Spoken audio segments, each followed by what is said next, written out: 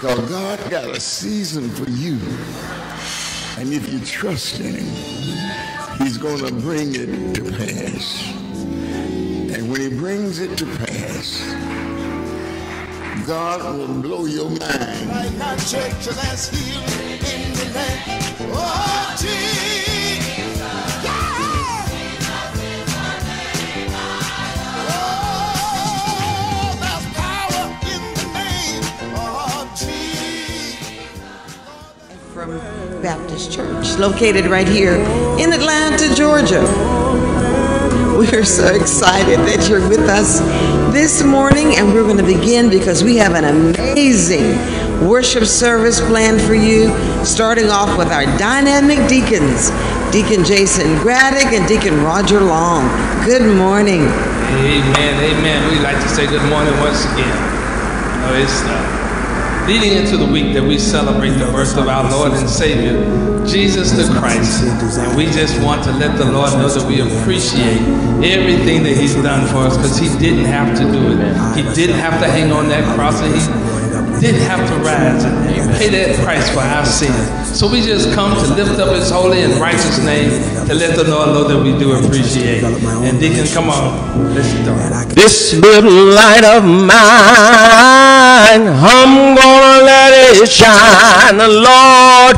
This little light of mine, y'all, I'm gonna let it shine. Well now, this little light of mine, I'm gonna let it shine, Lord, let it shine, Lord, let it shine, Lord, let it shine. Oh, this little light of mine, y'all, I'm gonna let it shine. Well, this little light of mine, Lord, I'm gonna let it shine. Well now, this little light of mine, I'm gonna let it shine. Oh Lord, let it shine, Lord, let it shine. Oh Lord, let it shine. Everywhere I go, church, I'm gonna let it shine. Yes, everywhere I go, church, I'm gonna let it shine. Oh, well now, everywhere I go, y'all, I'm gonna let it shine. Let it shine, Lord, let it shine. Oh, Lord, let it shine. All in my home, y'all, I'm gonna let it shine. Yes, all in my home, y'all, I'm gonna let it shine. Oh, well now, all in my home, y'all, I'm gonna let it shine. Oh Lord, let it shine, Lord, let it shine. Oh Lord, let it shine. Oh, Jesus gave it to me, church, I'm gonna let it shine. Yes, Jesus gave it to me, y'all, I'm gonna let it shine. Oh, well now, Jesus gave it to me, y'all, I'm gonna let it shine. Oh Lord, let it shine, Lord, let it shine. Oh Lord, let it shine. Oh, you can't take it from me, no, I'm gonna let it shine. Well, you can't take it from me, no, I'm gonna let it shine. Oh, well now, you can't take it from me, no, I'm gonna let it shine. Oh Lord, let it shine, Lord, let it shine. Oh Lord, let it shine. Oh, this little light of mine, y'all, I'm gonna let it shine. Yes, this little light of mine, y'all, I'm gonna let it shine. Oh, well now, this little light of mine, y'all, I'm gonna let it shine. Oh Lord, let it shine, let it shine. Oh Lord, let it shine. Oh, this little light of mine, y'all, I'm gonna let it shine. Yes, this little light of mine, church, I'm gonna let it shine. Well now, this little light of mine, y'all, I'm gonna let it shine, oh Lord, let it shine, Lord, let it shine, oh Lord, let it shine. Amen. Amen. Our scripture reading this morning come from the 3rd chapter of Proverbs, beginning at the 1st verse.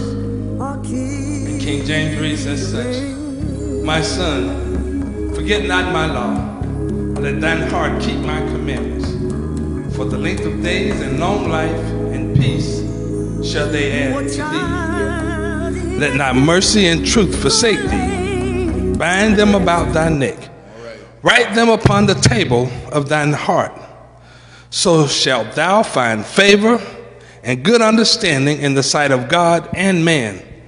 Trust in the Lord with all thine heart, and lean not to thine own understanding. In all thy ways acknowledge him, and he shall direct thy paths. Be not wise in thy own eyes. Fear the Lord and depart from evil. The word of God for the people of God. That all the earth say amen. Amen. Let us pray. Dear God, our Father in heaven, how great is your faithfulness. And then too, dear Father, we just thank you for being God and God all by yourself. And what a privilege it is to bring everything to you in prayer. Yes, sir.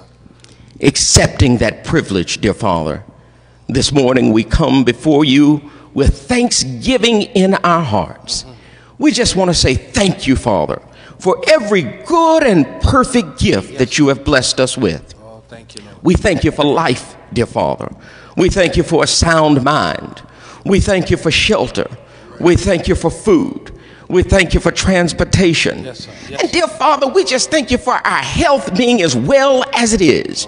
For all we have to do is look around, dear Father, and we can truly see that there are only two types of people in the world: the blessed and those that just don't know how blessed they are. So this morning, this congregation bows before you to say thank you, Father, for everything that you have done for us. And too, this morning, dear Father, we pause to say thank you for this place called Mount Ephraim. Yes, sir. We say thank you, dear Father, for every member of the congregation, from the youngest all the way to the oldest, dear Father. We thank you, dear Father, for everything that they add that makes this congregation so loving and so peaceful, dear Father. When we look at each member of the congregation, dear Father, we're able to see aspects of you, dear Father, and we count that, dear Father, a beautiful thing. We also pause this morning, dear Father, to say thank you for our pastor and first lady. We thank you for these two, dear Father, who continue to lead the church by your word, dear Father, who continue to guide us and who continue to encourage us day in and day out, dear Father, constantly thinking of ways that they can spread the gospel in such a way, dear Father, where it will bring pleasure to your ears, dear Father.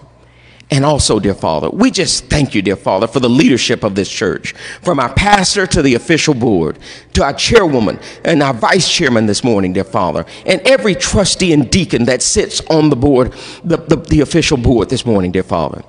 We thank you, dear Father, even for our officers' prep ministry, dear Father, as well. Yes. We thank you for each and every auxiliary, dear Father, that makes up this church family and everything that they do to make the worship experience fitting for a God like you, dear Father. And then too, this morning, dear Father, we just pause, dear Father, to petition you on behalf of a sin-sick and dying world, dear Father. Every day, dear Father, our hearts break. We know, dear Father, that your word says that we will always have the poor with us. But that does not prevent our hearts from continually breaking, dear Father. So this morning, dear Father, we lift up those, dear Father, whose buggies that they push up and down the streets of this city contain everything that they own in life. We lift up this morning, dear Father, those who make their homes under bridges this morning, dear Father.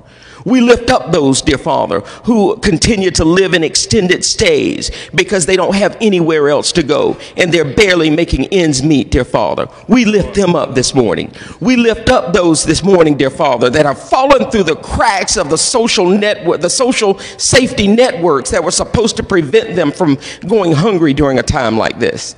We lift them up this morning too, dear Father. And for those little ones, especially the little brown girls and boys, dear Father, those who were already lacking certain skills to begin with. This pandemic has done nothing but push them farther behind, dear Father. And in the name of Jesus, dear Father, we just ask you to be with them. We just ask for you to, dear Father, to put in the hearts of the teachers who may be instructing them online to have patience with these little ones, dear Father. And then too, dear Father, in the name of Jesus, we just pray that you might continue to be with those who are incarcerated behind prison walls, as well as those in convalescent homes.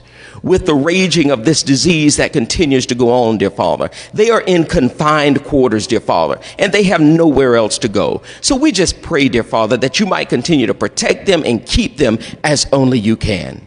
And then too, dear Father, we just pray that you might send your word so that those who do not yet know you in the free pardon of their sins, dear Father, might come to accurate knowledge of you and what your Son did on Calvary's cross. And then too, this morning, dear Father, we lift up those on Capitol Hill and even the White House, even the governor's mansion, dear Father, those who are in positions of authority in this country, dear Father. We pray, dear Father, that you might move their hearts in such a way where they might act on behalf of the people for at least once, dear Father, so that they might do the things so that people can make ends meet, dear Father. We know that they have the capability. We know they have the power. We know they understand the pain that's out there. So this morning, dear Father, in the name of Jesus, this congregation is appealing to you to move their hearts in the direction that the hearts need to be moved so that progress can be made in Washington. And then too, this morning, dear Father, we just pray that you might continue to keep your hands on all of those who are going to the polls, and even those, dear Father, who are mailing in their ballots, dear Father. We just pray that you might continue to put your shelter over them and continue to protect them, dear Father. These are strange, evil, and difficult times, and there are strange, evil, and difficult people out there, dear Father, that some mean your people no good, dear Father. And again, we just pray for their protection. Yes. And then too, this morning, dear Father, we realize with the state that we are in, that we have sinned and fallen short of your glory. During this time of the year when we pause to remember the birth of your Son, dear Father, many say that Jesus is the reason for the season. Yeah. But we stop this morning, dear Father, to say that he is not only the reason for the season, he is the reason for the reason. Yes. It is because of his birth, dear Father, that we know that one day we can live forever in paradise. And towards that end, this morning, dear Father, we just pray, just like that thief that was on the side of Jesus dying on the cross, we pray that you might keep us in your memory.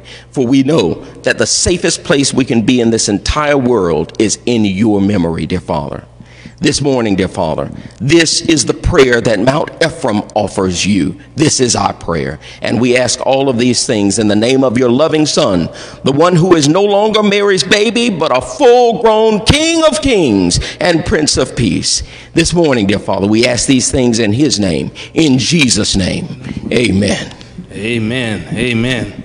How to reach the masses, men of every birth. For an answer, Jesus gave the key. And if I be lifted up from the earth, I'll draw all men unto me.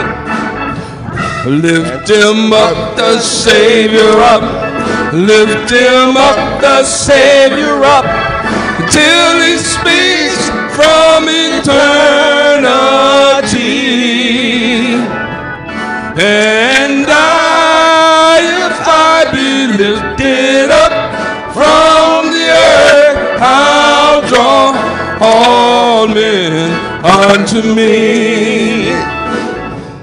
How to reach the masses, men of every birth. For For an answer, Jesus gave the key. And if I be lifted up from the earth, I'll draw all men unto me. Lift him up, the Savior up. Lift him up, the Savior up, till he speaks from eternity. And if I be lifted up from the earth, I'll draw all men unto me. For the world is hungry for the living bread. Lift the Savior up for them to see. Trust him and do not doubt the words that he said. I'll draw all men unto me. Oh, lift him up, the Savior up. Lift him up, the Savior up, till he speaks from eternity. And if I be lifted up from the earth, I'll draw all men unto me. For the world is hungry for the living bread. Lift the Savior up for them to see. Trust him and do not doubt the words that he said. I'll draw all men unto me. Why don't you lift him up, the Savior up? Lift him up, the Savior up, until he speaks from eternity. And if I be lifted up from the earth, I'll draw all men unto me. Oh, lift him up, the Savior up. Lift him up, the Savior up, until he speaks from eternity. And if I be lifted up from the earth, I'll draw all men unto me. Amen. Amen, Lord, we lift you up in hopes that you will draw all men, especially those who don't know you. We thank you so much for allowing us to serve you once again in devotion and praise this morning. At this time, we'll turn the remainder of the service back into the hands of our First Lady, Evangelist Lorraine Jock White. To God be the glory. Amen. We thank our deacons. We thank our deacons for an amazing praise service this morning. Thank you so much. Good morning, everybody. You know we're excited because you're joining us. And we have a lot of information for you, and Dr. Angela Taylor is going to bring it to us right now.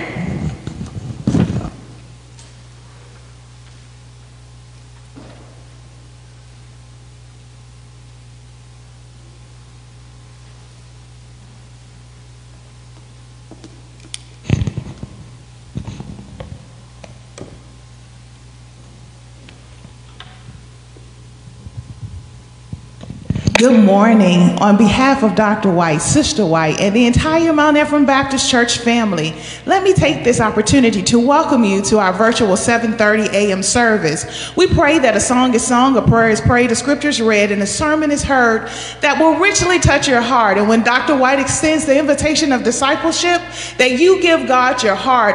And when we return as one physical, unified body, that you give Dr. White your hand. Again, we welcome you to our 7:30 a.m. a.m. service.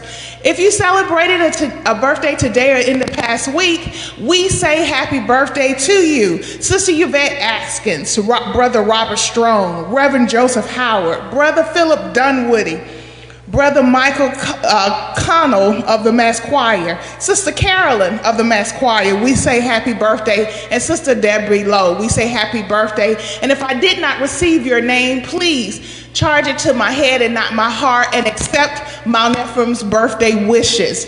We would also like to say happy anniversary to those celebrating an anniversary today or in this past week. We pray that your anniversary was richly blessed.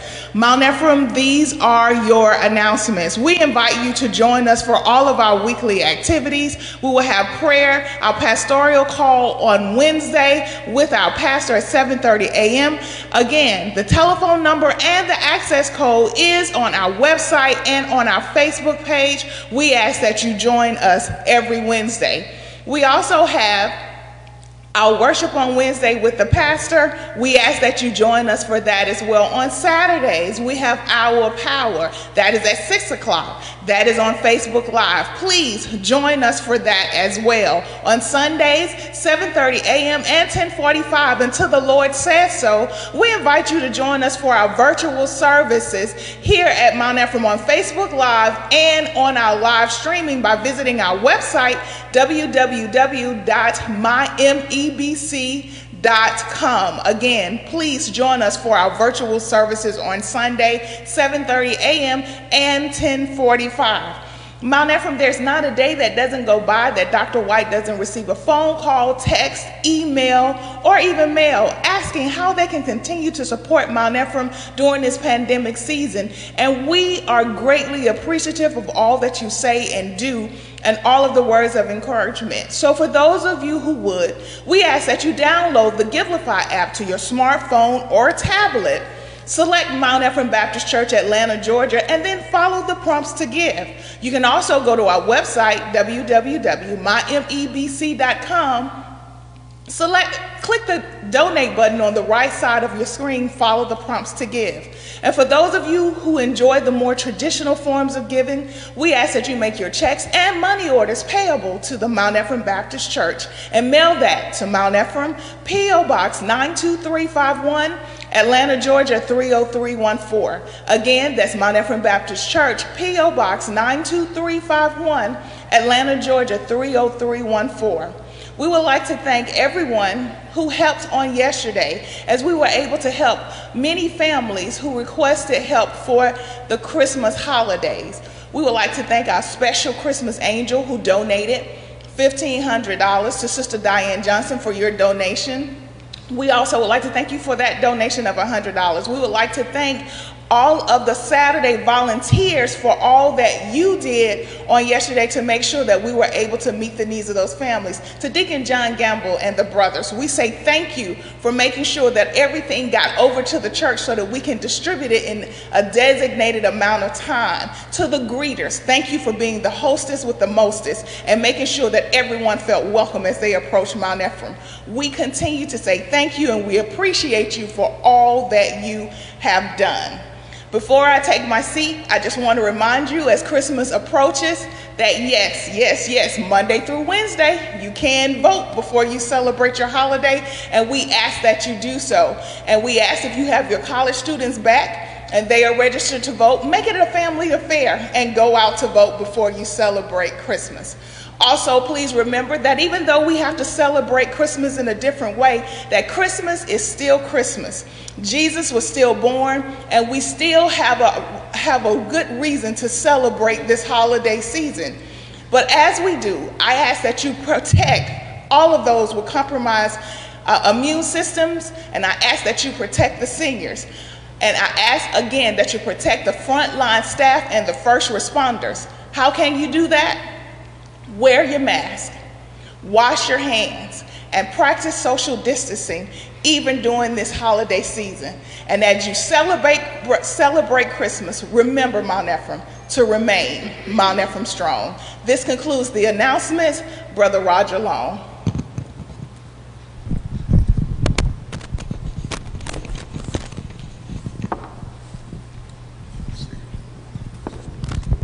Good morning, Mount Ephraim.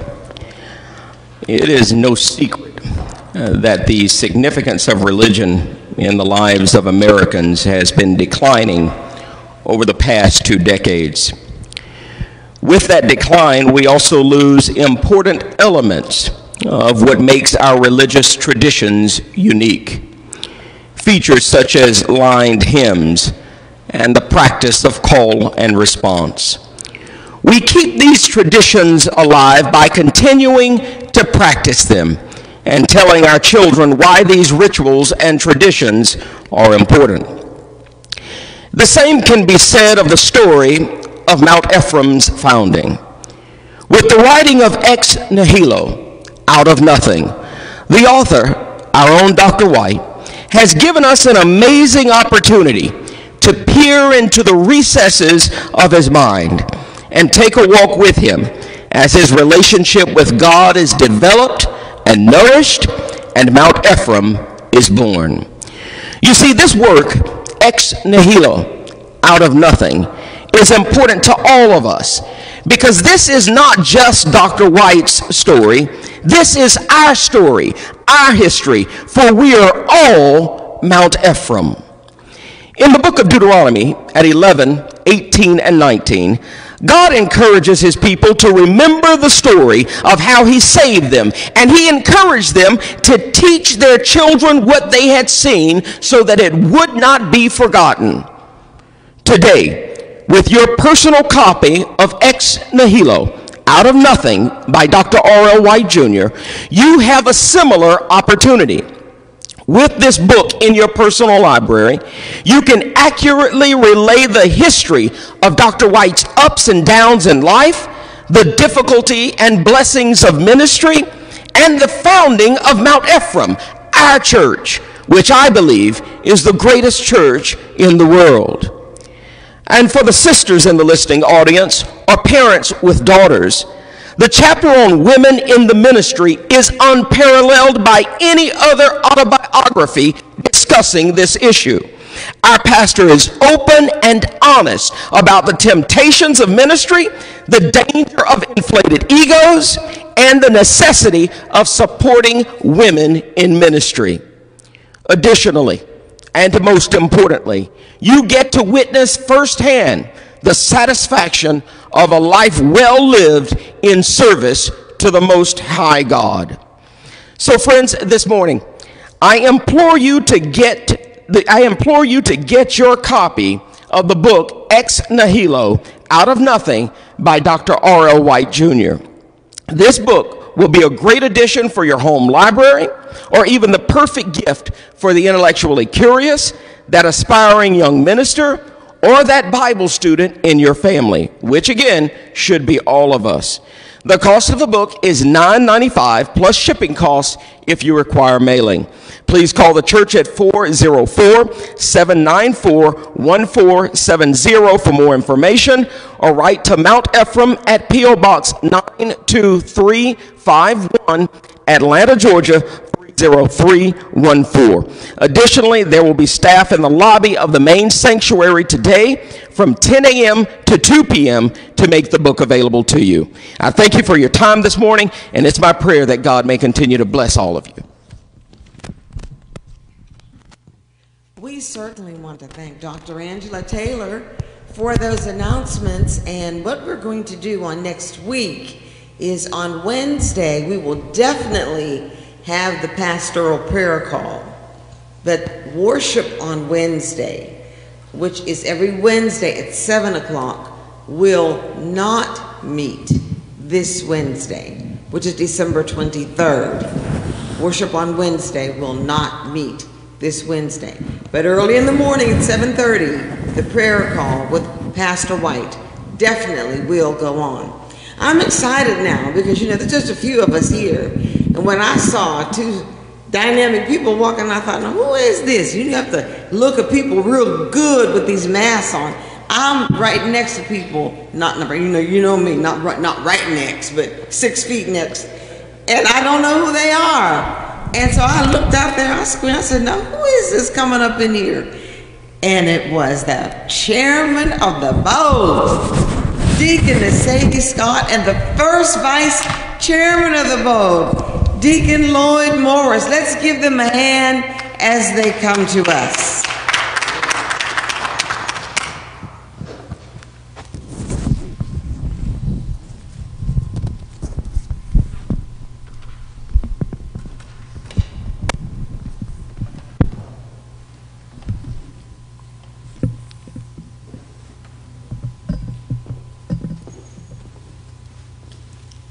Good morning. I'm delighted to have with me this morning my Vice Chair, Deacon Lloyd Morris. We have come this morning to bring Christmas blessings to our pastor, Dr. R.L. White Jr., and our First Lady, Evangelist Lorraine John White. Deacon Morris. Good morning, everyone.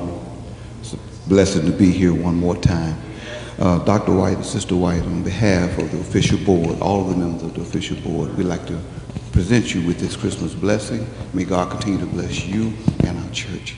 God bless you.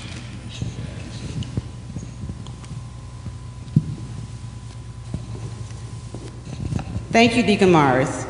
To our church family, the Mount Ephraim church family, as we celebrate the Christmas season, remember the greatest gift wasn't under the tree, but was hung on the tree. May peace be to you and your family at Christmas, and all your blessings be fruitful throughout the year. We wish you much love and happiness from Deaconess Sadie Scott and the Mount Ephraim Official Board. Happy holidays. God bless you.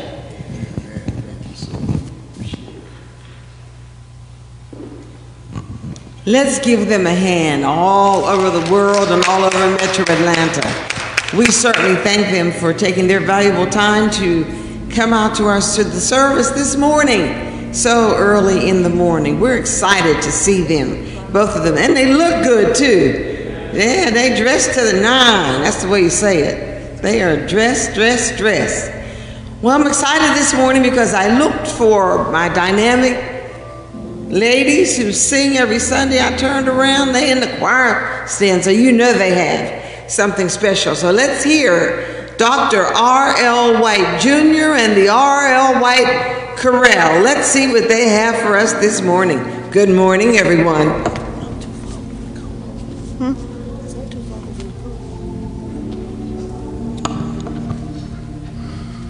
Get right there then.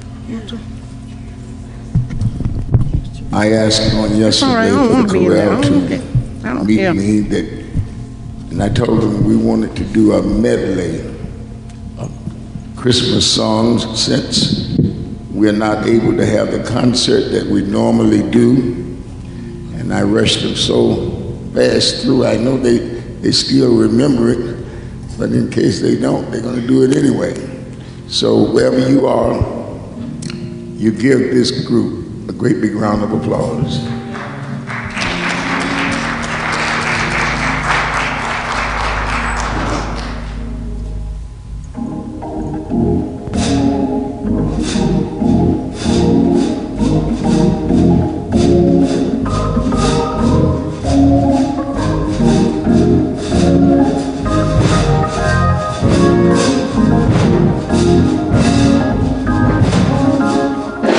Joy to the world.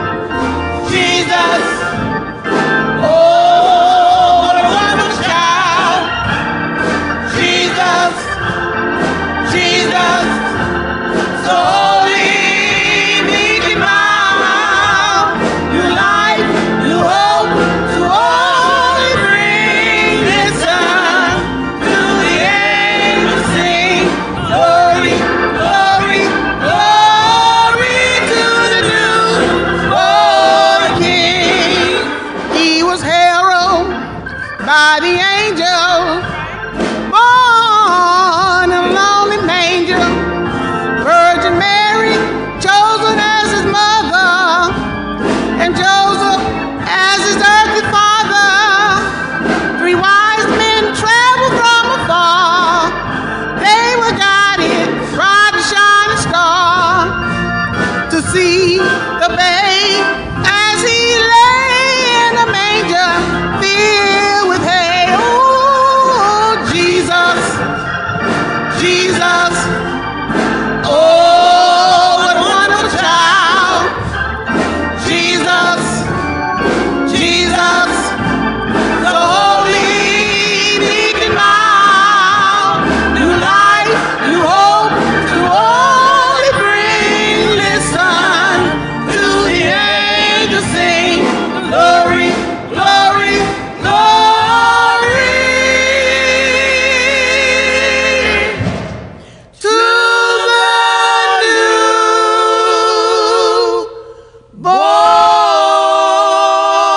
newborn King.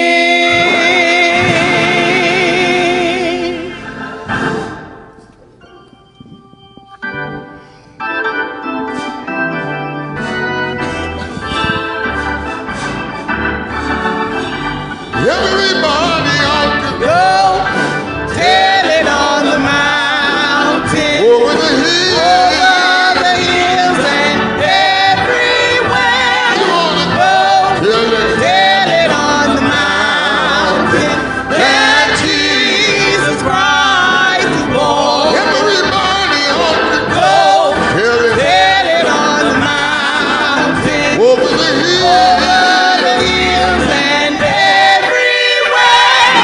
Go Tell it. tell it on the mountain that Jesus Christ is born. When I was a sinner, I sinned both night and day. I asked the Lord to help me. He showed me the way. Everybody ought to tell it. Tell it on the mountain, Over the hill. over the hills and everywhere. You ought to Go tell it. tell it on the mountain that Jesus Christ is born.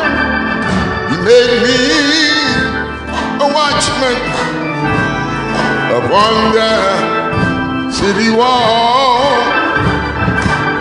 I am a Christian. I am the least of all. Everybody ought to tell it. Tell it on the mountain, Over the hill. over the hills and everywhere. Go Tell it. tell it on the mountain that Jesus Christ is born. You ought to tell it. Tell it on the mountain. Tell it. Tell it on the mountain. Jesus. Tell it Oh yeah. on the Came mountain. down to 42 Tell years. it on the He mountain. was born. Tell it Yes, he was. on the mountain. In Bethlehem. Tell it on the mountain. He was laid. Tell it Yes, he was. on the mountain. Laid in a manger. Tell it on the mountain. You ought to tell it. Tell it Oh yeah. on the mountain. If the Lord didn't do Tell it, it. you ought to Tell it on the mountain. tell it. Tell it on the I mountain. want to tell the Lord. Tell it Oh yeah. on the mountain. You've been good. Tell it Yeah, Lord. on the mountain. You've been good. Tell it on the mountain. Tell it. Tell it on the mountain.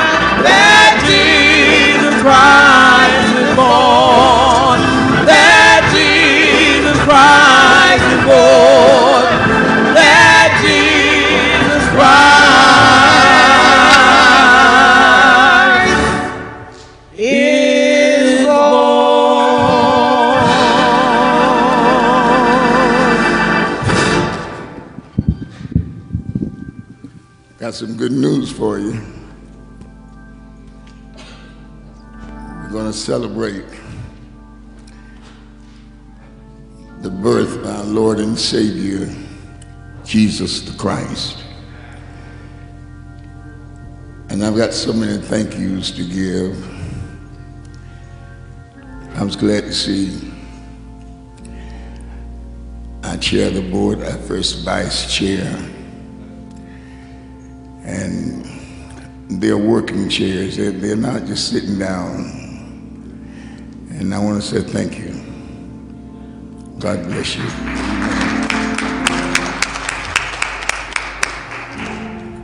You heard Angela talk about that group yesterday, that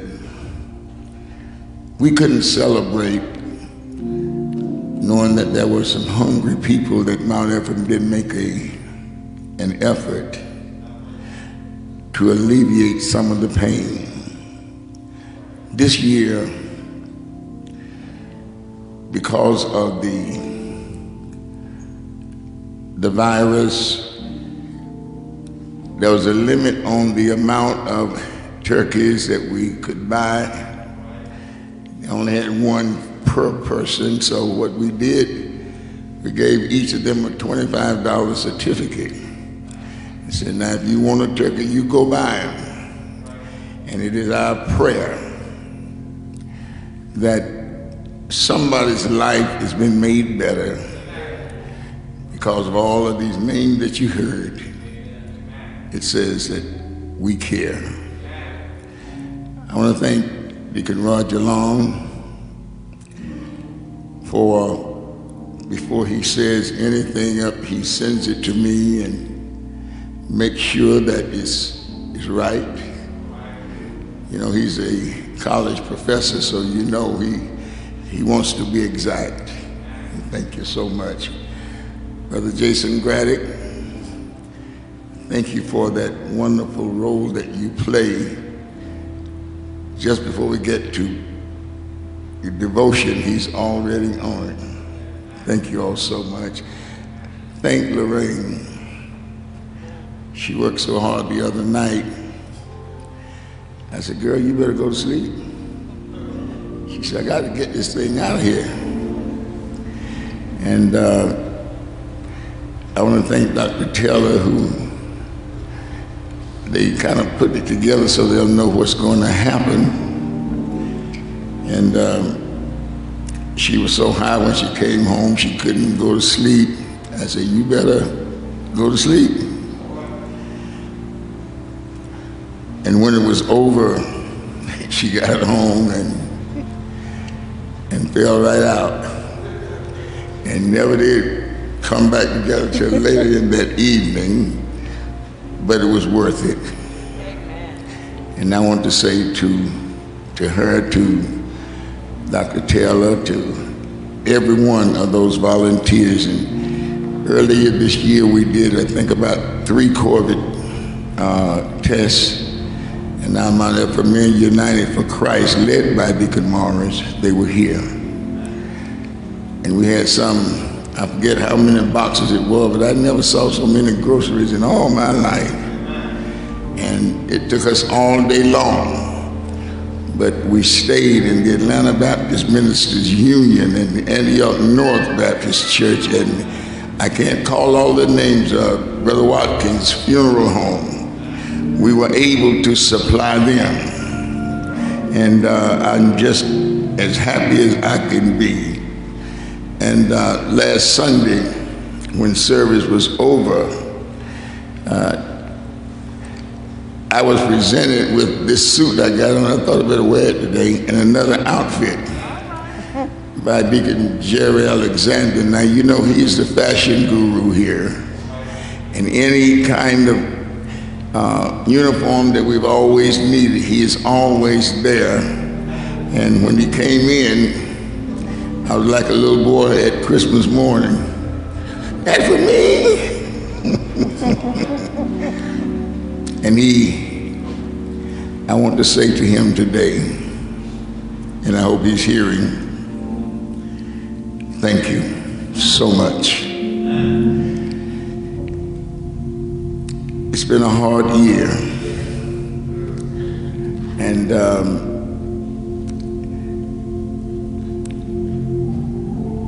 I'm going to take Lorraine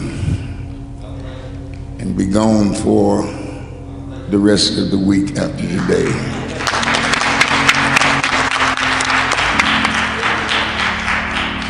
During 4 services a week can be taxing, especially when people are dying and you're going to their rooms. I want to thank Deacon Larry Gilpin. Jason had a box of gifts under his arm. I said, where you going with all this stuff? He says, for you. I said, oh. Larry and his lovely wife never ever fail to do that. Larry, thank you so much. Our prayer list is long. And we're going to take the time to call these names. I know we want to get out as fast as you can, but we can never get in too big a hurry to pray for those who are going through some things. Sister Sandra Alexander is going through surgery, I believe, tomorrow. Sister Milligan going through service tomorrow. Tamika Rice and her husband, and she's one of the ones who helped with the ones in the hospital. She and her husband contracted that dreadful, horrible virus. And we are praying for them today. Brother Paul Simmons, we are praying for him. He's had so many operations this year, but he calls every week to say the Lord is working a healing. We pray for Sister Florence Askins, Beverly Comer, Pat Smith, Ernest Henley, Diane Johnson. Amen. Our college student, Raven Young, who was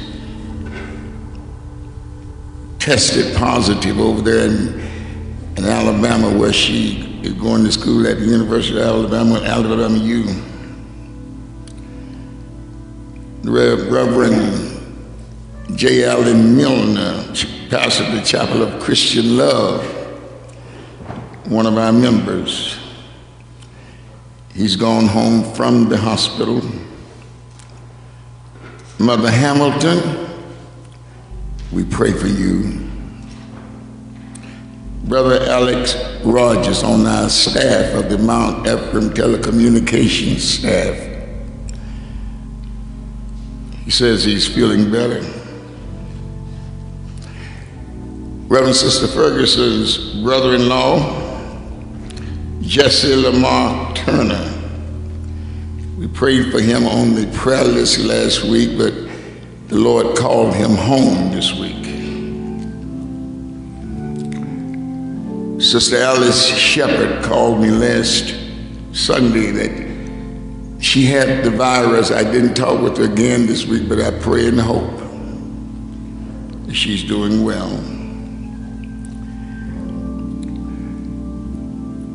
Sister Margaret Franks down in Albany. All 10 people in that place, that family,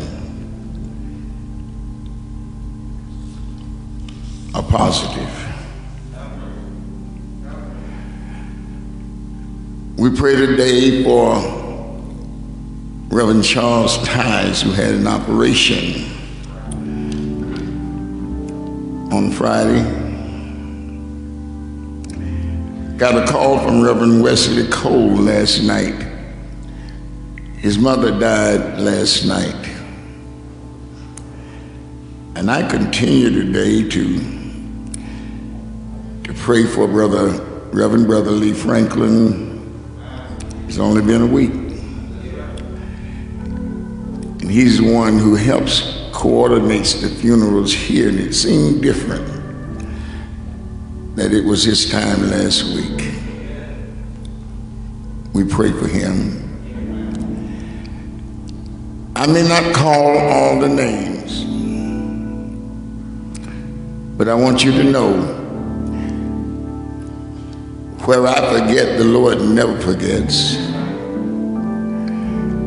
And he wakes us up in the morning, gives us his right mind.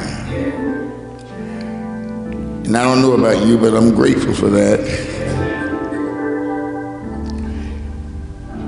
And wherever you are today, I usually say, all right, Sadie. She tells me that she's standing by her bed every Sunday. When we move, she moves too. God bless you all today.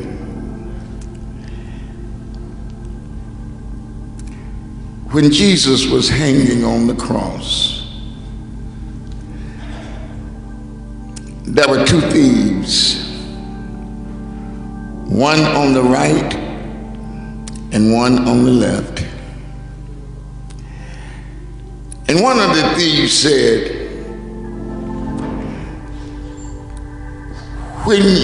if you really are the Son of God, why don't you get yourself and us down from this cross? But the other thief said, leave Jesus alone, for he has done no wrong. And he turned to Jesus and said, Lord, we're here because we deserve to be here. But when you come into your Father's kingdom, remember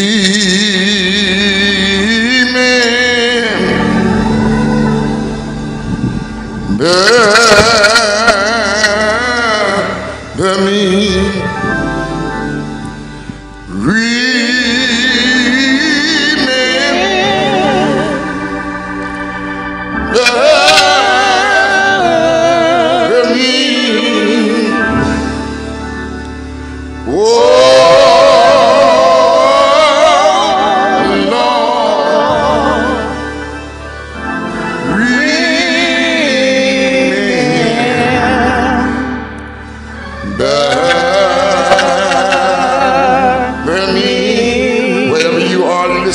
Us right now, and I know some of you are bedridden and some are grieving, and America is grieving today, but we can say to the Lord, Father,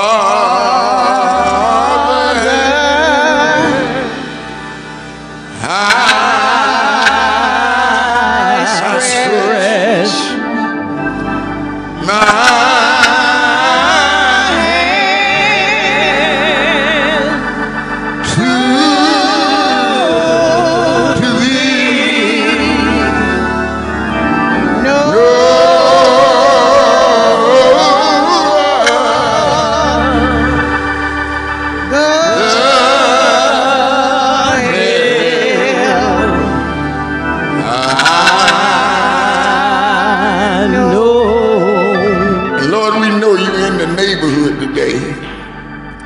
and while you're passing out blessings, remember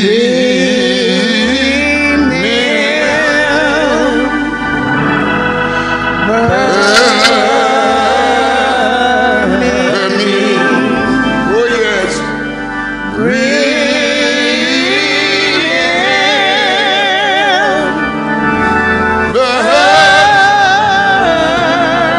me. Oh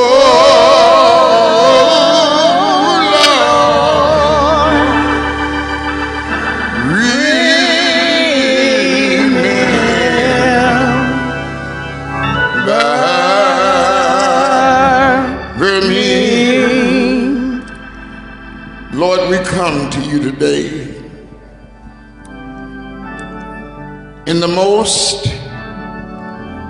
humble manner that we know how. We come, oh God, because your word has said that at the name of Jesus, every knee should bow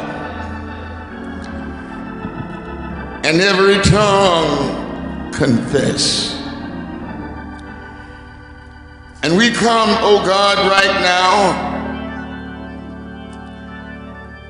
saying thank you for just being God. Yes. And we know today that if it had not been for you, none of us would be here today. Yes. But because of your grace and your mercy, you let us live a little while longer. Thank you, Lord. And then while we slumbered and slept all night long, you posted an angel by our bedside, told that angel to watch over us all night long. And right early this morning, that angel touched us with the finger of love, and we were able to see a day that we've never seen before. We want to say thank you now. Thank you, Lord. And then, Lord, as we come, every one of us stand in the need of a blessing. Somebody needs you to heal that broken heart. In the name of Jesus, somebody needs you testing positive. But we know you can speak a word today. And this pandemic will have to go back where it came from. And not only that, some of us didn't rest well last night, worried about the cares of this old world. Lord, we know you are still in control. And what we want to ask you, what is the lesson that you want us to learn while we are growing through? Then, Lord, we thank you for this season. Thank you for your loving Son, Jesus, who gave his life that we might have a right to the tree of life.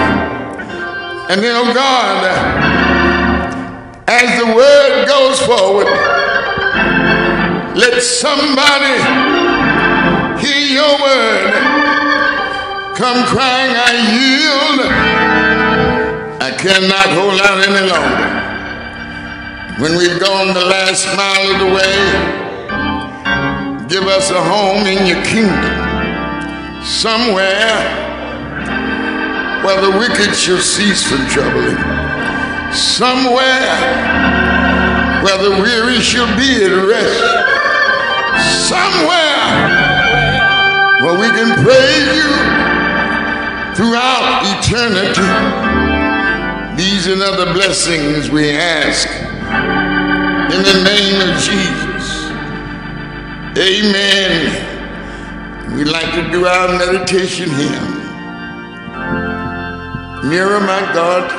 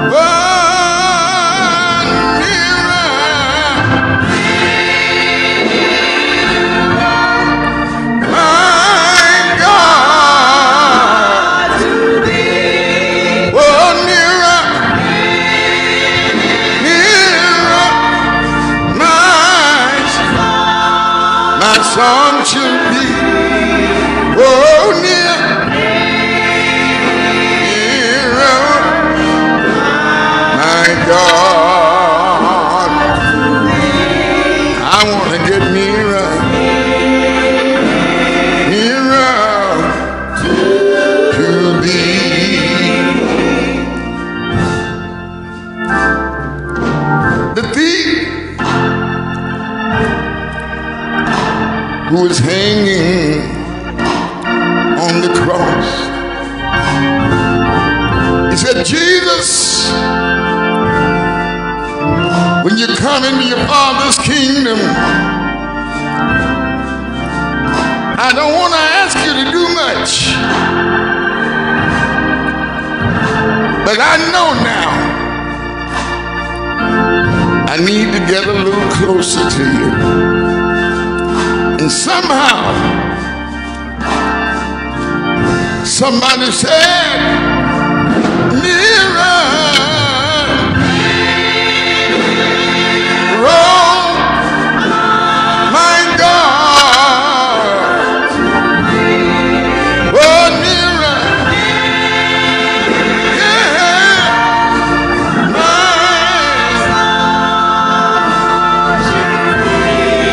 oh, nearer.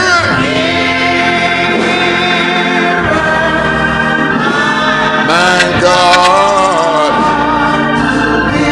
I just want to get nearer. I want to get nearer. I want to get nearer. Oh, oh, oh, nearer. My God. Oh, nearer.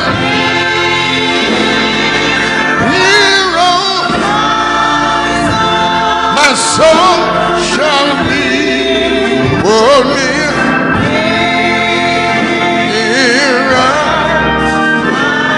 my God. I just want to get near. My soul is happy right now. Would you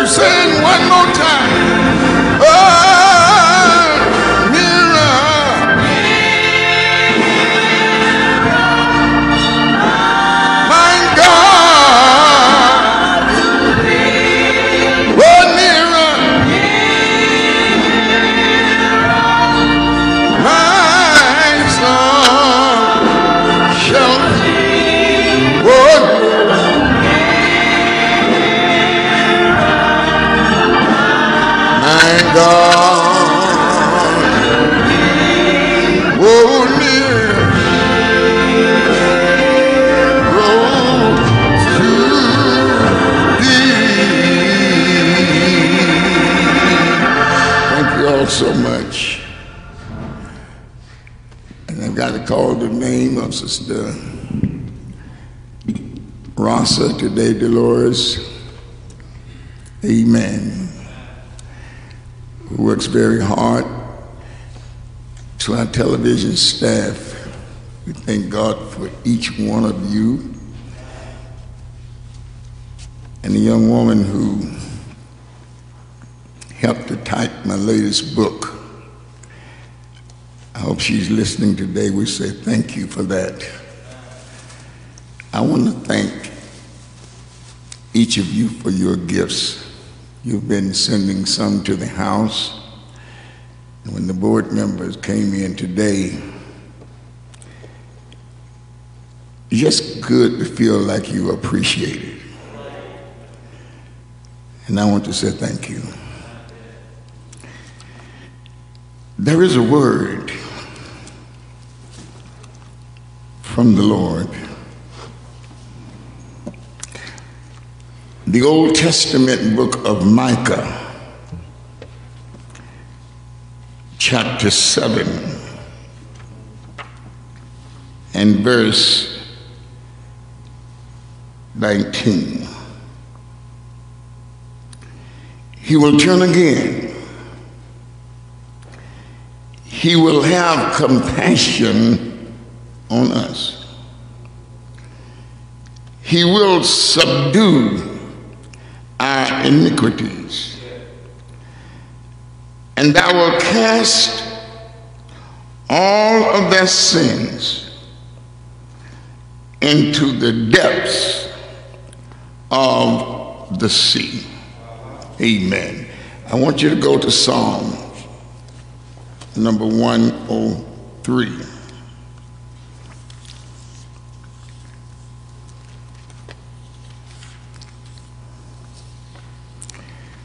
Verses 9 through 12. Amen. I want you to listen to these words. As far as the east is from the west, so has he removed our transgressions from us. Amen. And like a father who pitieth his children, so the Lord pitieth them that fear him. For he knoweth our frame, and remembereth that we are dust. Our subject today, why do you keep bringing it up? Why do you keep bringing it up? Some of my most rewarding moments with the Lord are when I'm in my shower. That's my special praying ground, because there's nobody in that room but you and God. And one morning this week, I was meditating and praying, and I just happened to say in my prayer, I'm still sorry for the wrong that I've done in my life. And I was startled, like I was shocked, because God answered me right then. And he said, why do you keep bringing up stuff that I can't remember? Amen. And for the rest of the day, those words echoed in my mind, not just that day, but for the rest of the week, I heard the Lord as you hear me now. Then some undeniable truths began to evade my mind. And I decided that what God was doing was giving me the message for today. All right. And the question is, why do people keep bringing up things from the past in negative ways? I've come to the conclusion that when you continually apologize and bring up things painfully from your past, if you prayed and you meant your prayer, God already has forgiven you. And since that is true, why every time you pray, you bring up all the things that you've done in the past? All right. Amen. Well, I can reiterate the text when it says God throws your sins in the sea of forgetfulness, and God remembers them no more. There ought to be some shouting going on right now. Why do you keep bringing all of this stuff up that you've done since you were 12 years old? All right, all right. I come to realize that remembering no more, really remembering by not feeling the pain that you felt when you first remember. I want to make this plain here. Amen. In other words, regardless to what you may do, say, or happen to feel, when you get at peace with God, then when you think about it, it doesn't hurt anymore. Amen. And I'd like to tell somebody listening to me today, I know you regret your past, the bad things, but you need to stop concentrating on that. All right.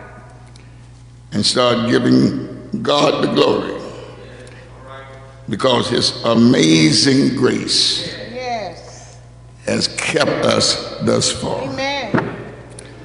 I suggest that there are 3 reasons people keep bringing up stuff even when it has been years when those things happen.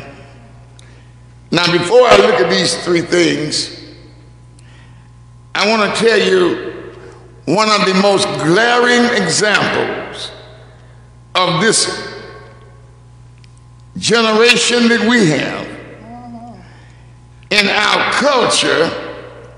When somebody is convicted of a crime, they do the time,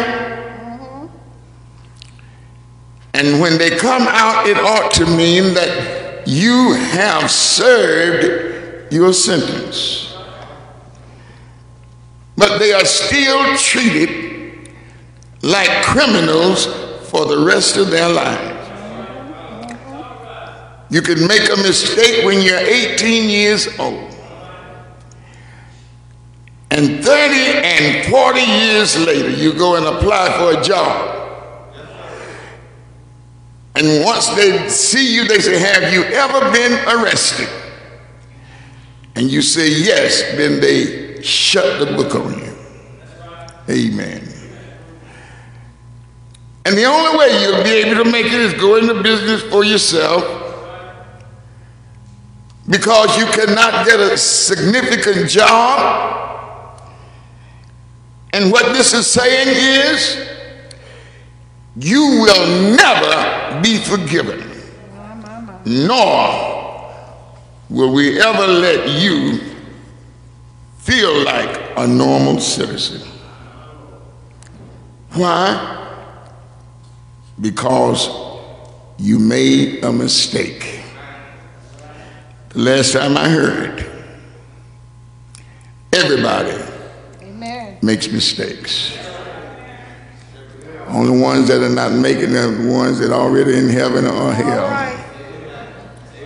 But if you're living, you're going to make some mistakes. So let me go to these 3 reasons why we keep bringing things up. Number 1, the reason I have not forgiven you is because I don't want to. You humiliated me, and nobody should be treated that way. What you did to me was so grievous that I will never get over it, and I blame you for running my life. All of the pain that I've gone through is because of you. And you don't seem to realize the pain you caused me. You don't seem to care. And you never even apologized. So I want you to suffer. I want you to feel the pain that you made me feel for the rest of your life. I just made a powerful statement, because I've learned that forgiveness is of the will. In other words, if you have the will, they used to say a long time ago, wherever there's a will, there's a way. Secondly, the reason I cannot forgive you is because I cannot forgive myself. And it's easier to blame you for my pain, which helps me so I won't have to face my own shortcomings. So I say, it's all your fault. Why is it you react so strongly in a negative way to certain people? Could it be the fact that when and what it is you hate about them is the same thing you unconsciously feel about yourself? There's a psychological defense mechanism called projection. Amen. If you look at a projector, there's something about that projector that can project it on the screen in front of you. Yes. Whatever you see on that screen did not come from the screen. It's coming from the projector.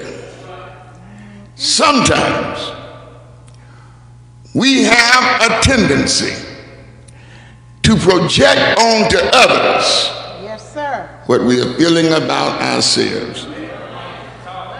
I've said to you before, while being president of the Atlanta NAACP, and they used to have some of these real high-class banquets, And I went to one, and those people looked like they were so heavy they had more degrees than the alphabet had. They just walked heavy. And I made a decision. I said, I know what these people think about me. I'm going to do my little bit. I'm getting out of here. So they had us in a room. And I was kind of standoffish. I didn't want to get involved too much. But one in his sophisticated manner said, are you the Reverend R.L. White that's on TV? I said, yes. My wife loves the way you preach. And if my wife loves you, I got to love you too. I said, what? Then somebody else said, I've been knowing you a long time. I heard you preach. And I was thoroughly surprised. And when I look back on it, now I understand I was projecting onto them some of the thoughts that I felt about myself. Amen. So then, remember that everything begins and ends in your mind. All right. And whatever you give power to, it has control over you. All right. Did you hear that? It all begins in your mind. Right. Amen. And whatever you give power to has control over you. And some of us allow others to receive our projection, and we can point it on to them so we don't have to look at myself. All right. But reality says that sooner or later, you've got to look at yourself. That's right. Amen. You don't have to tell me about it, but just look at yourself. Number 3. Some say the reason I keep bringing it up is because I'm not sure God has forgiven me. And the reason I don't know whether God has forgiven me or not is because I don't feel forgiven. All right. Amen. But let me tell you this. Life is more than a feeling. That's right. There comes a time that you've got to be objective about the God that we serve, because when you read in God's word and God says, I will forgive you, God is not going to hold that against you. To anyone who comes to the Lord, regardless how bad, how mean you have been, he will forgive. You might not even feel forgiven, but then I want to know, how does feeling forgiven means? What happens when you feel forgiven? There are some things that you've got to know. Amen. And I hear some people say, well, the reason that I keep reminding God that I'm sorry is because I want God to know that I'm real serious about what I did. But God is saying in Psalms 103, verse 12, so as far as the east is from the west, so far has he removed our transgressions from us. The child that you had out of wedlock, you still feel guilty about. I told you often, we had a member 3 or 4 years ago was on a dying bed.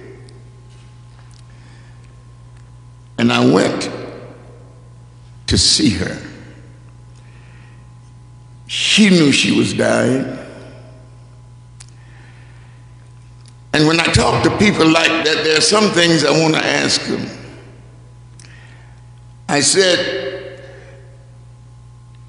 is there anything bothering you before you leave?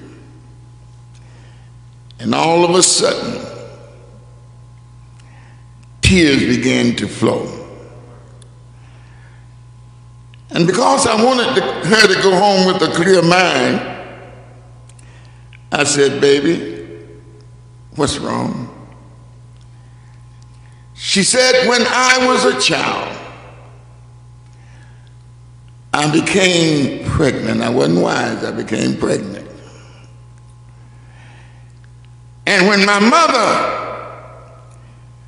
found out that I was pregnant, she made me get an abortion.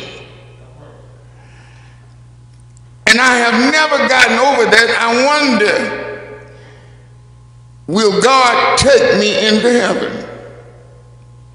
Because I'm about to leave here. I said to her, if God told you in his word what he will do, God did forgive you many years ago. And here you are, near 70 years old, still holding on to that pain. In other words, why do you keep bringing this up? When I left her, it seemed like she had found a joy that she did not know that she could have. Amen. Some of us are just plain bitter. Everybody say bitter. Amen. I would like to explain to you today what bitterness is like. When we bought our house over 30 years ago, Lorraine had a little, I guess you'd call it a piece of shrubbery, just a little flowery looking something. And she planted it right next to the house. And for the next few years, it was a little tree, and we didn't pay much attention to it. But something was happening underground. We didn't know, but the root kept growing. We couldn't detect it because I would cut the branches off and they would grow right back. What was happening was, underground, the roots were growing stronger and stronger until the roots choked out everything that was in its way. And the tree kept on growing. And after a while, it cracked our driveway. And I said, Lorraine, I got to get rid of this tree. She said, I planted that tree. I said, yes, and I'm cutting it up.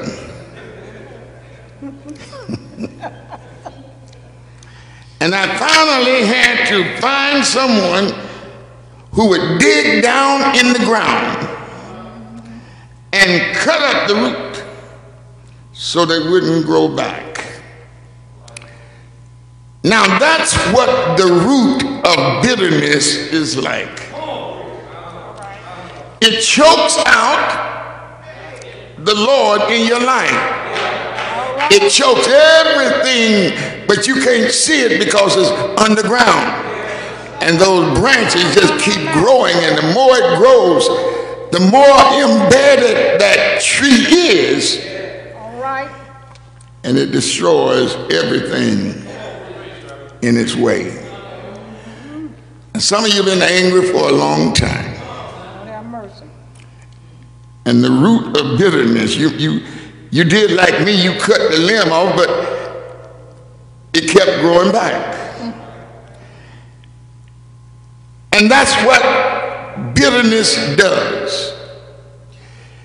To us, it's growing even when we don't know it's growing.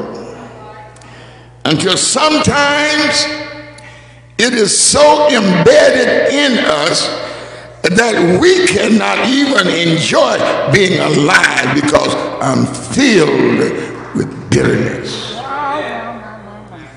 And you can remember with computer accuracy everything anybody ever did to you. Amen. That's why you're angry. You're easily upset. You upset more than you can be happy. Preach right. And only the Lord Jesus can get rid of that bitterness that you didn't know was there. I've done an informal study over 50 years. I think I've eulogized some 2,000 or 2,500 people. And most of the time, when the young ones die, I've inquired about their early lives. And so many have said they were very bitter in their lives. Now here's what you got to understand. Whenever you get upset, whenever you are hurt, there are chemicals that are released into your physical body. I can prove that to you. You hear them say sometimes that my adrenaline started going in my fight or flight. What they're saying is my emotions caused a physical reaction. Now suppose you have been bitter for many years. Every time you get to the depths of your pain, this chemical is released into your system. Some have had cancer. You can study it from the doctors. That's why they ask you the first thing you go in there, have you been going through something lately? Are you happy? What about your past? Amen. What I'm trying to show you is that bitterness can destroy your whole life. Jason, can I get one of these flowers here? This poinsettia, just one out. Just take one out of it.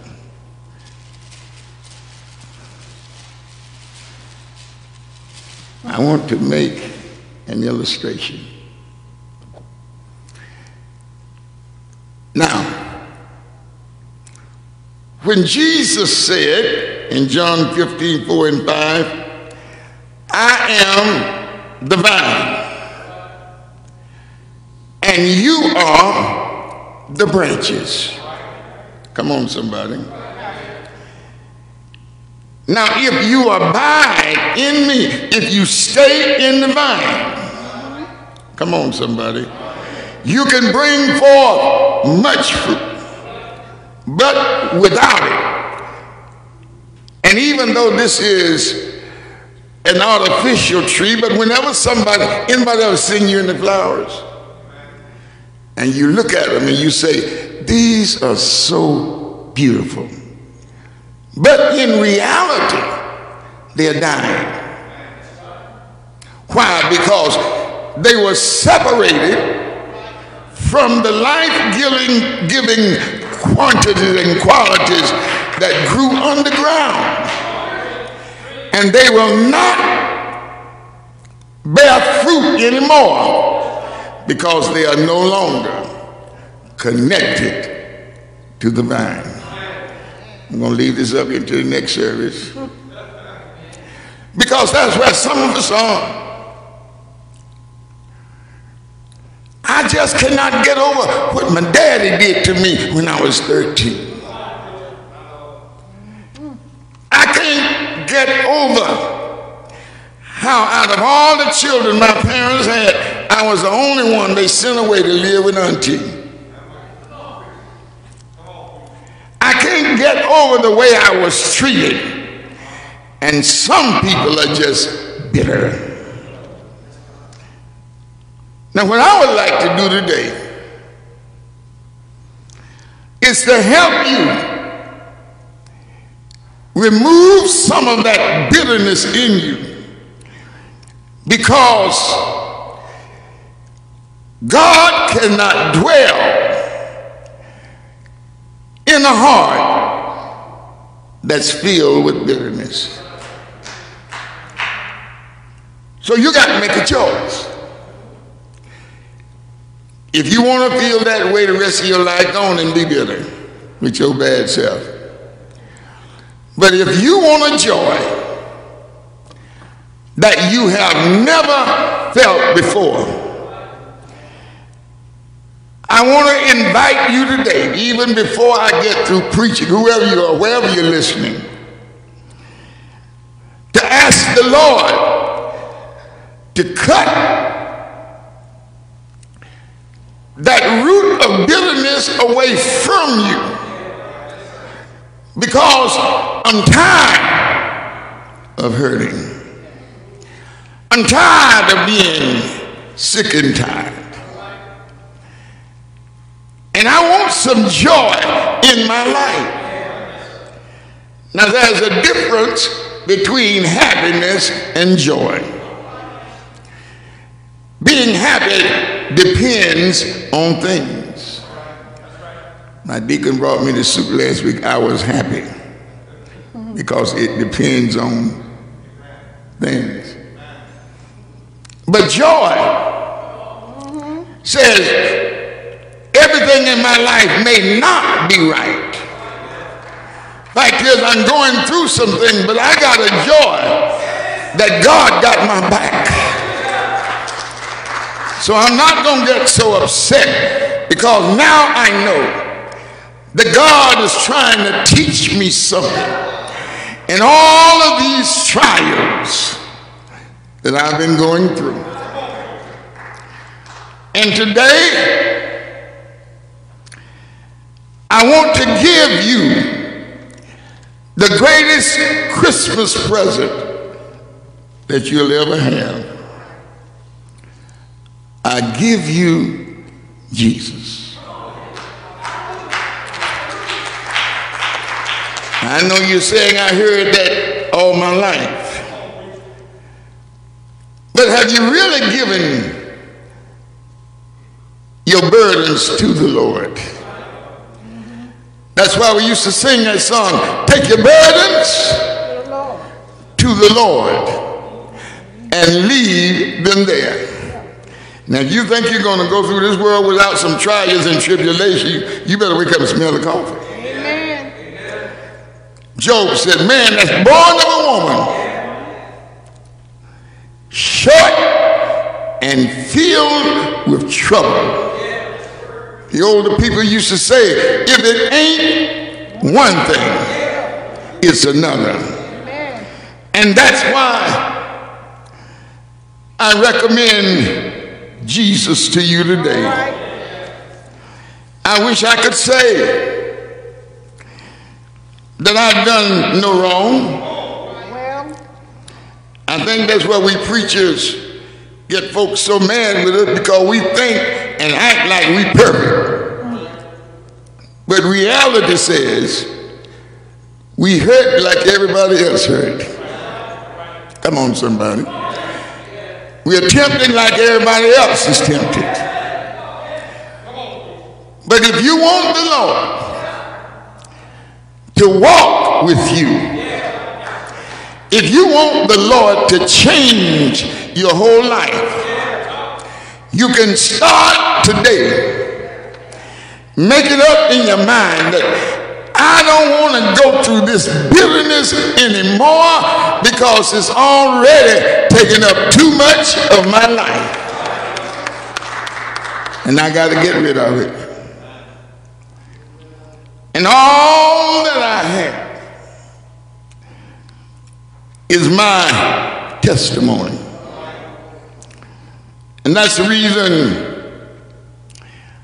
I love that song that says, I came to Jesus just like I was. I was weary, I was wounded, and I was sad. Lord have mercy. But I found in him what the world couldn't give me. I found in him what money could not bring me. I found in him what power could not give me.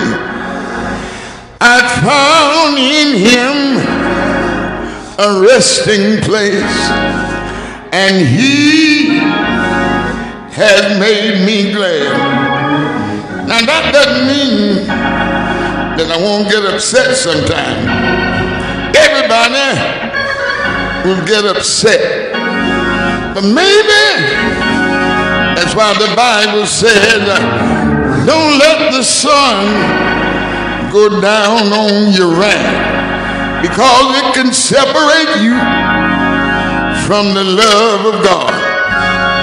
Paul, what do you have to say about it? He would tell you, yeah, Lord, I'm not going to let anything separate me from the love of God, because the Lord been too good to me. Anybody in here? Can you say that today? The Lord has been so much to me, and I've got to praise him wherever I go. If you don't like me, that's your problem. God told me to love you, and when you love your enemies, you'll get joy like you never had before. Is there anybody in here who's been treated bad? Some of y'all look like, no, not me. But I got sense enough to know that everybody is going to go through something, and you can't handle it by yourself. That's why Jesus said, I'll leave my comforter with you. He'll comfort you while you're being healed. And that's why I want to tell him today, thank you for what you've done in my life. Thank you for how you kept me. Thank you. He never left me. I don't know who I'm talking to today, but I want to tell you, if Jesus is in your life, he'll turn your whole life around. You won't always be going around feeling regret and I'm still sorry for what I did 40 years ago. And the Lord is saying, now you got to admit now, first of all, that you're wrong. Many of us can't do that. And once you admit you've been wrong, call on the Lord in prayer.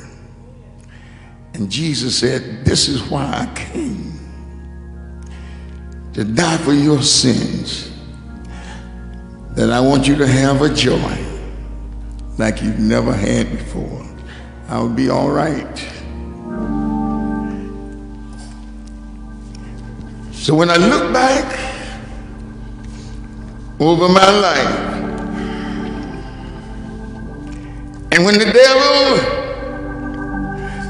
tries to bring my past up,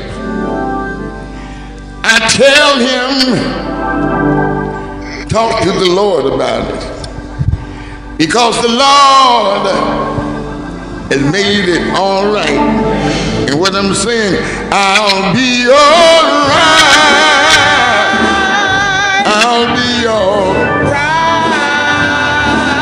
I'll be all right. After a while, over yonder sky, where that everlasting light, I'll be all right. All right. Oh Lord. After a while. Oh Lord. After a while. I'll be all right. I'll be all right. I'll be all right. After a while. Over yonder sky, where that everlasting light, I'll be all right. All right. After a while. Oh yeah. After a while. After a while. After a while. After a while. After a while. No more sickness. After a while. After a while. After a while. No more Monday, Tuesday, Wednesday. No more Thursday, Friday, Saturday. Every day will be like Sunday. Every day will be like Sunday. How about the Monday? Will be like Sunday. Tuesday and the Wednesday will be like Sunday. Thursday will be like Sunday. Friday will be like Sunday. Every day will be like Sunday. When I get in glory, will be like Sunday. I'm gonna find will be like Sunday. Hallelujah Boulevard will be like Sunday. When I see Jesus, will be like Sunday. I wanna tell him, will be like Sunday. I thank you, will be like Sunday. I thank you, will be like Sunday. You gave me joy, will be like Sunday. You gave me hope, will be like Sunday. I'm gonna shout, will be like Sunday. I'm gonna shout, will be like Sunday. Tell him I thank you, will be like Sunday. Thank you, will be like Sunday. Every day will be like Sunday. Every day will be like Sunday. Oh, after a while. After a while. Hallelujah. When I think about the goodness of the Lord and all he's done in my life, I can't hold my peace. It will be like Sunday. I can't hold it. It will be like Sunday. I want to tell the Lord. It will be like Sunday. Thank you. It will be like Sunday. I said, thank you. It will be like Sunday. You brought me. It will be like Sunday. From a mighty long way. It will be like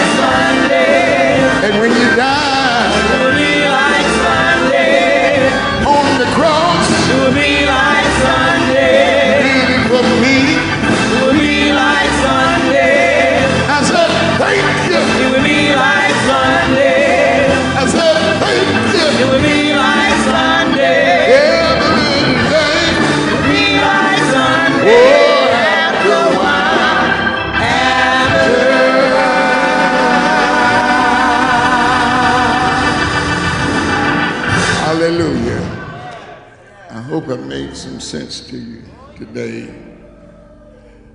I know a lady that got divorced some 30 years ago.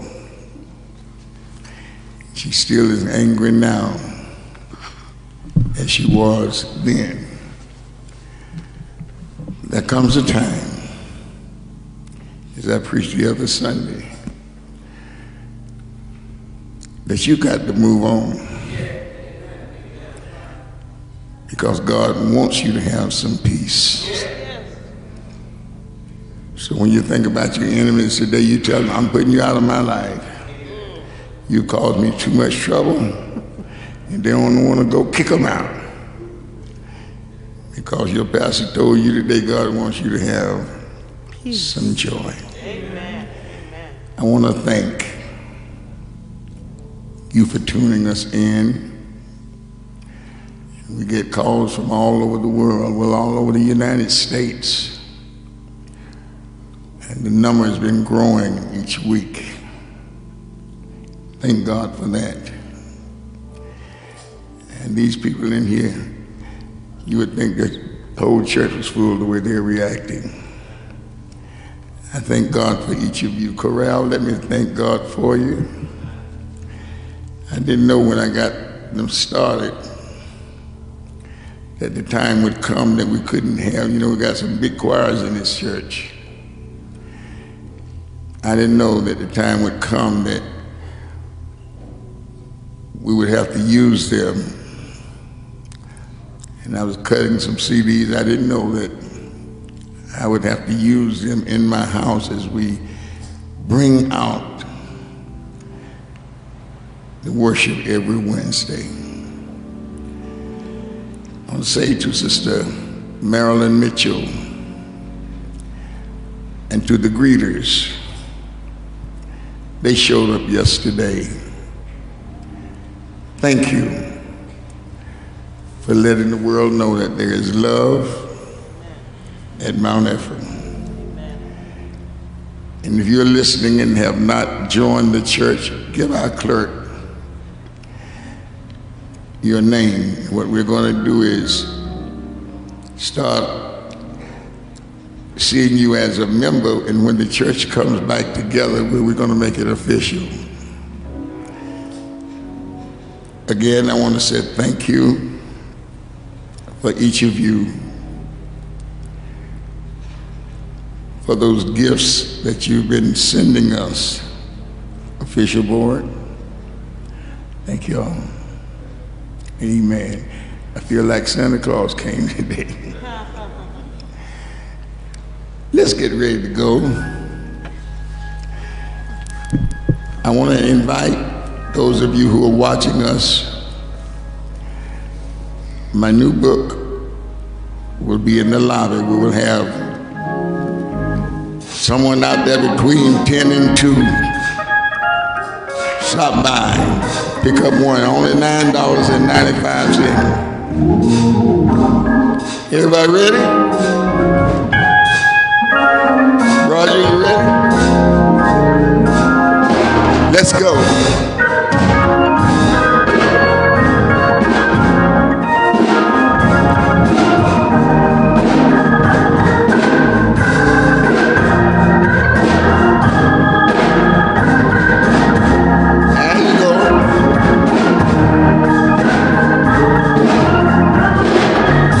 Lean on me when you're not strong. I'll be your friend. I'll help you.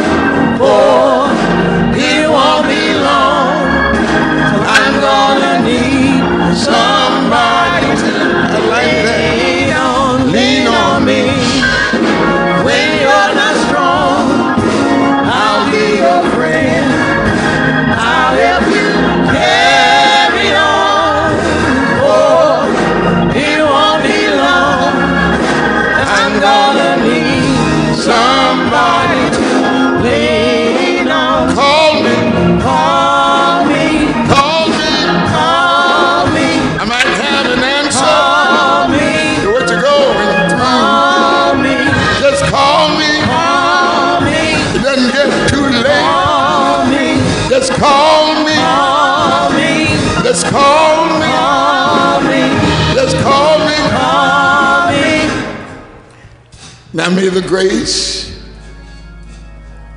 of our once crucified and risen Savior rest, rule, and abide with this his people, now, henceforth, and forevermore. Let us sing together. Amen.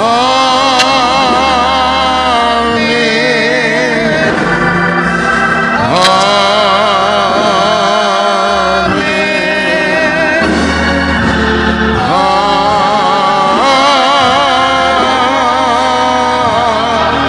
Amen. Have a wonderful day. Jason Coffey, thank you over there, sir. God bless you.